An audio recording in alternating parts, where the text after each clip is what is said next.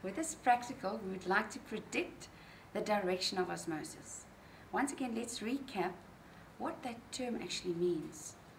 The movement of water from a region of a higher concentration to a region of a lower concentration through a semi-permeable membrane. That is called osmosis.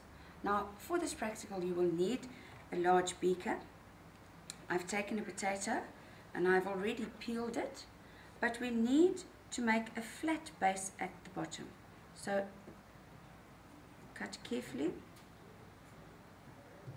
with a scalpel to ensure a flat base. Now I have already taken a potato. It now has a flat base. I've also hollowed out the potato. Be careful not to pierce the potato, because you want the potatoes to represent the semi-permeable membranes. The potato cells, the cell membranes of the potatoes, are serving as our semi-permeable membranes. Now I need to place sucrose solution into the hollow of that potato.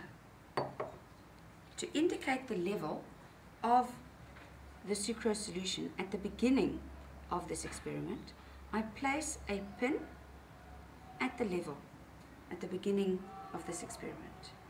I now need to place the potato into the beaker that contains pure water.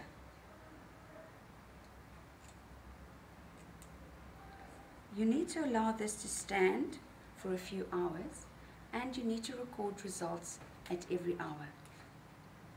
You will see that the level of the water in the beaker will have dropped, but the level of the sucrose solution in the hollow of the potato will have increased.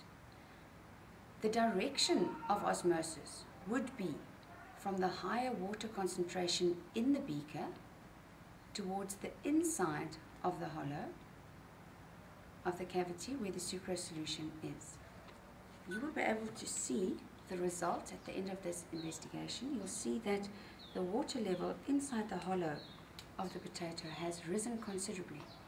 You have placed a second pin to see the amount of level that has risen. Note that the water level inside the beaker has dropped.